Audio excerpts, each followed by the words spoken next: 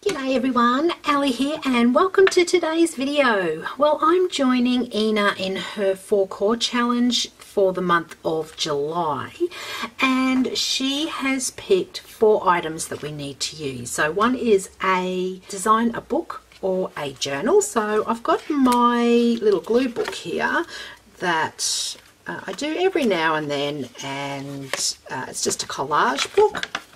And I'm going to actually decorate this cover. Now, a couple of the things that she has picked for us to use is use fibres. So I've got some cheesecloth here that I'm going to use. Include numbers and or letters. So I've got this number stencil here, and I thought I might use that with some modelling paste. So I've got my favourite light and fluffy modelling paste here, which I'll use. And the last one is to add a silhouette. So I've got this Tim Holtz Alterations die here, which is the Umbrella Man, and I've already cut it out several times and I've glued it together. So I've got about 5 pieces of cardstock, and I just used some breakfast cereal boxes and glued these together so it is nice and thick, because I want some good dimension on the front of my art journal here. So to begin with, what I'm going to do is I'll actually gesso my little man here with some black gesso. Because I do want him sticking off the page with some really nice dimension. So just making sure that I just get all on the sides, and I'm not going to be too careful because I'll decorate him a little later down the track, but I want the gesso to dry. Now this is just a Montmartre gesso. I just get it from the cheapy shop, and it's fine for what I want to use today. So I'm always really excited to see Ina's 4-core challenges and what she does, and I try and do them when I can, and she's a very talented lady. So I'll actually link her channel down below in the description box also. So just making sure that it's all painted on the sides here, giving it a really good coat. Now I'm just going to leave this to dry just while I work on my cover. So this is going to be a really simple cover here, and all I'm going to do to begin with, I'm just going to just make sure that I cover up where I need to, because I don't want any paint or anything going inside my journal. So I'm going to use some cheesecloth to begin with, and what I want to do is I'm just going to put it along my spine here, so when I open up my book it will actually be really nice on the spine. So I'm going to use some Mod Podge for this. And I do want the spine to be a little bit flexible as well. I'm just going to cut this in half, because I do want the fibres to stick out there as well.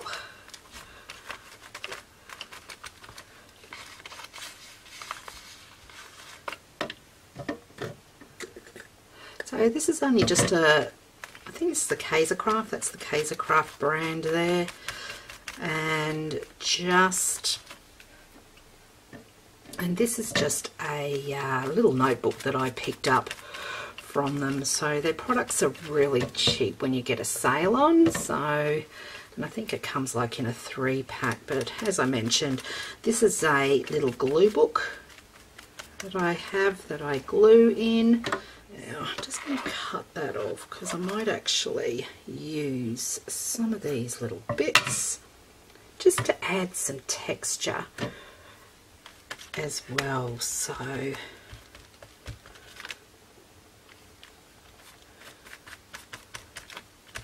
to my cover.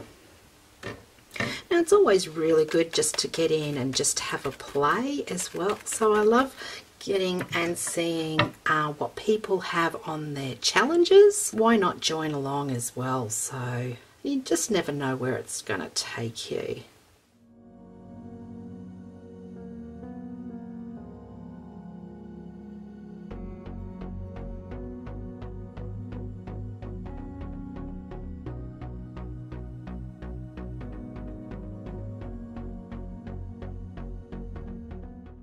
So don't forget to check out Ina's channel down below. I'll link that in the description box as well, and see what other crafters out there or creative people have done also. So that's all done. So I've got my texture using fibres. I'm just going to dry that off.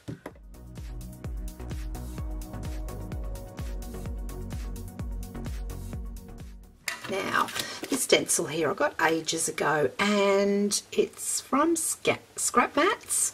If I can find it, I'll put that in the description box.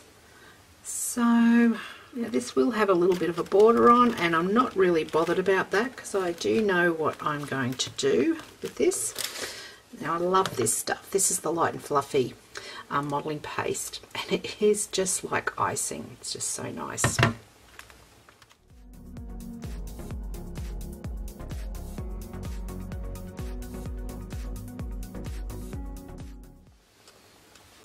And I'm going to do the front as well.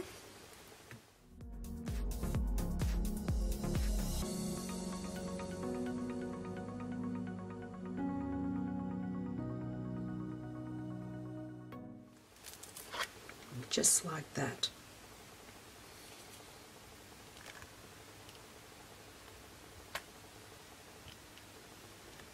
Now I'm just going to go and wash my stencil, so I'll be right back. So this is all dry, and I've got some Montmartre white texture gesso that I'm just going to cover all of this with.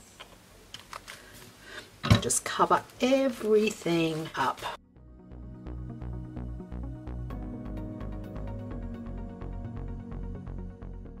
This will actually add some texture as well to the blank little pieces here.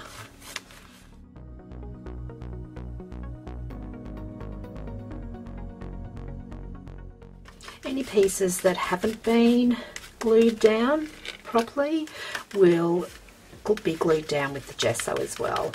So just giving that just a really good cover. And because this is nice and thick as well, I just want to really just make sure that my numbers are sticking out. So I'll just give that a bit of a pounce just to give it some texture. And those blank spots, I'll just give that a dry off.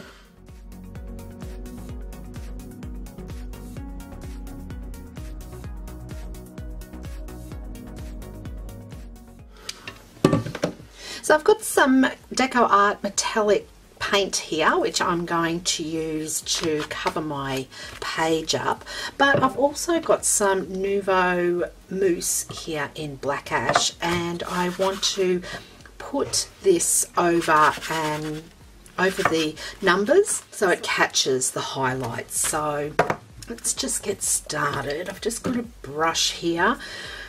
I've got a mini mister that I'm going to use to spray the paint because I do want some drips. Mix those up.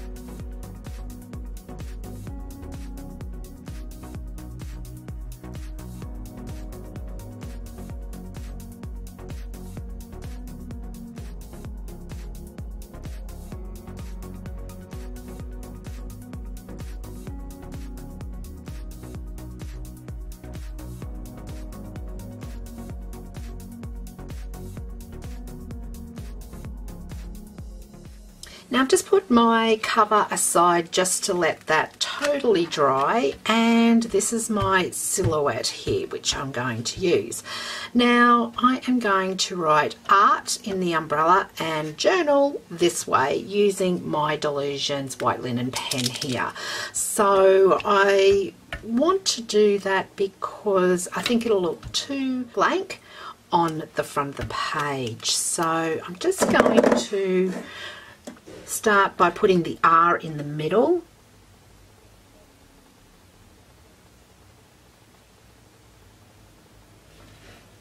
And then the T.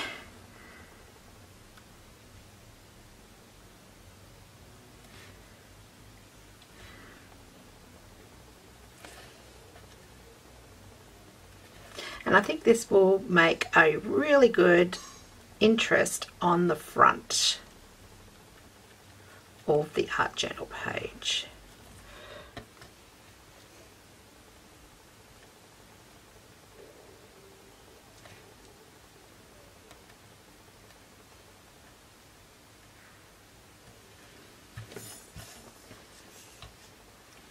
So I'm just going to write journal down on a post-it note because I do get carried away sometimes. N-A-L. So it's 7 letters, so R is going to be the, and you know what, I'm just going to just go for it.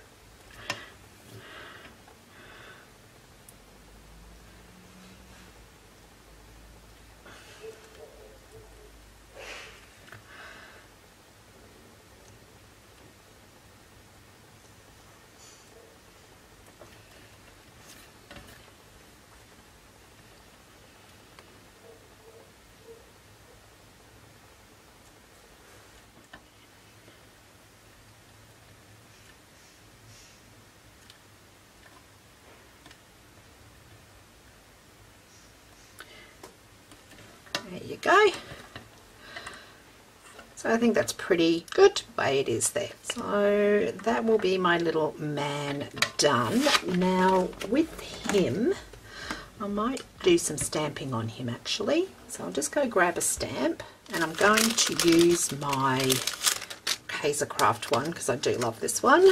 So I think what I might use is some white cotton. Let's see if this is, so I need to ink this up. Now I don't use too much of this on here because this is an ink that I don't use all the time. So I just want a little bit on there. And also, I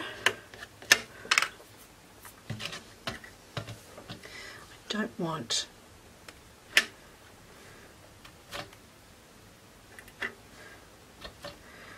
too much either, and then just a bit on his head.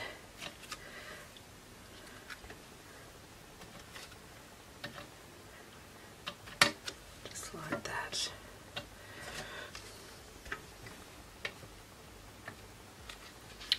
Just to add that interest on the page. So I've got the Nouveau Mousse in Black Ash, and I've got a stencil brush as well. Now this is needs a little bit of water to it, so I'll just give it a bit of a spray to get it started. And with my stencil brush, before I actually apply it, I'm just going to get most of it off. So then what I can do is just go over it, and it will soon pick up the numbers. Just highlight those.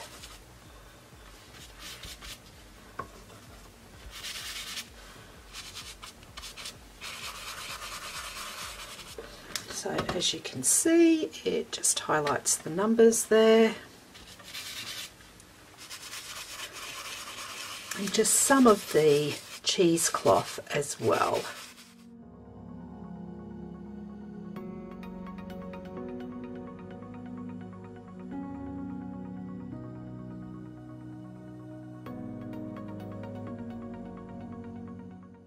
And you just need to do that. I'm just going to keep doing it until I'm just happy with what I've got. Now I'm just going to bring in a little bit of the ink gold here as well, so that's probably hard. So I'll just give that a spray. I've just cleaned my brush. I'm just going to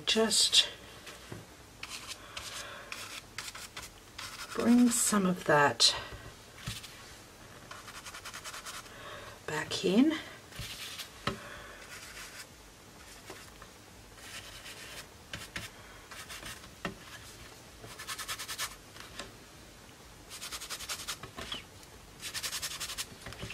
Around the edges.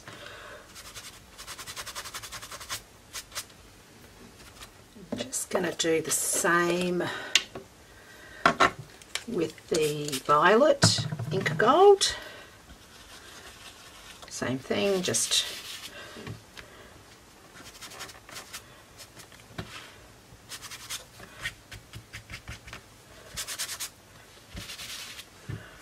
bring some of that back in.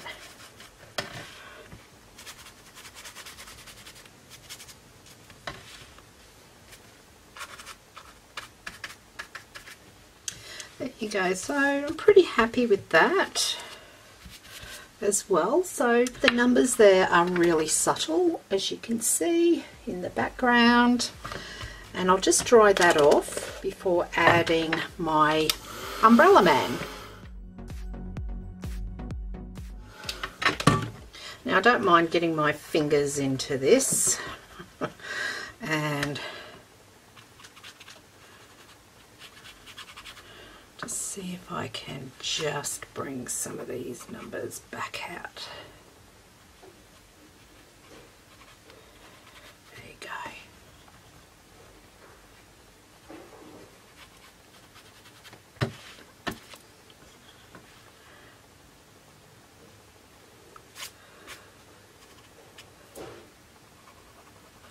So you just need a small amount just on your fingers. There you go. I think that's heaps better actually. Yep. So I'll just do this side over here.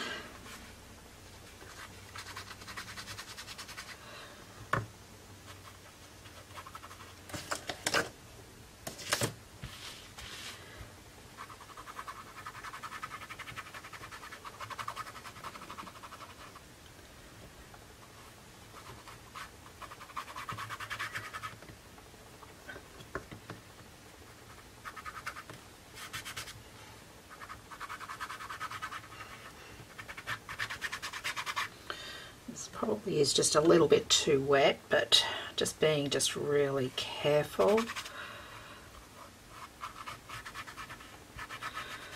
on there. So I think that's brought out the numbers a little bit better there. Okay, so I'm just going to glue my umbrella man on. First of all, I've got some Ranger's Matte Medium gel here, and I'm going to really give this a really nice thick coat because I do want this to stick on really well. Because there's some lumps and bumps on this, this will really help it glue into place.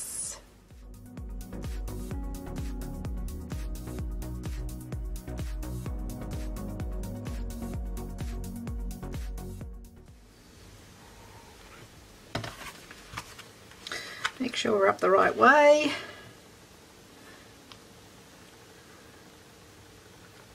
And we'll just glue him down. So I'm just going to put some pressure on that. And I've got my big block here. So put that on and I'll just leave that for just a couple of minutes. So that's my art journal, but before I say that this is finished, I am going to just put around the edges some black paint. So I've got some Dilutions paint and I'm just going to go around and just So it looks like a bit of a border.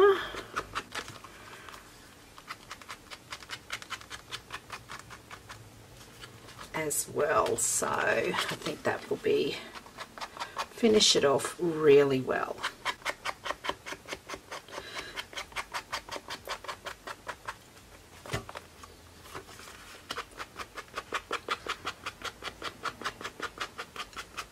And I'm not very particular about being too careful, just so I can get a black border on there.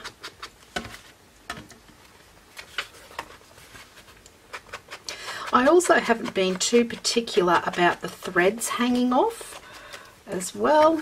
I might actually just go down the spine, just there. There you go. And I think that looks heaps better.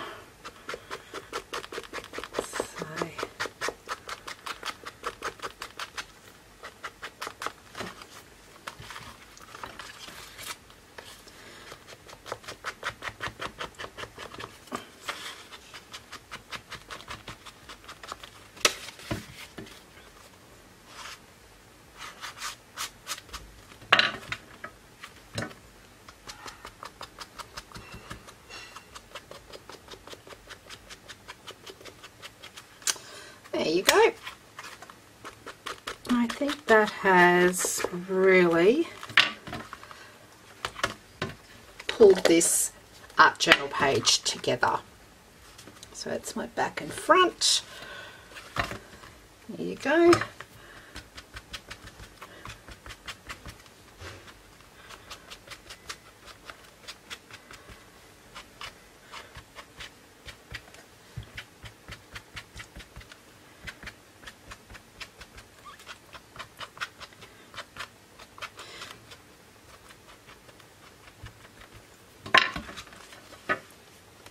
So I really hope you have enjoyed that. Please go and check out Ina's YouTube channel as well. I'll link that down below. And I do hope that this has given you some inspiration. And Ina, thank you so much. I really enjoyed playing along with you this month. If you have enjoyed this, please give me your thumbs up. If you haven't done so already, please consider subscribing to my channel. And don't forget to hit that notification bell down below. And until my next video, everybody, stay safe and happy creating. See ya!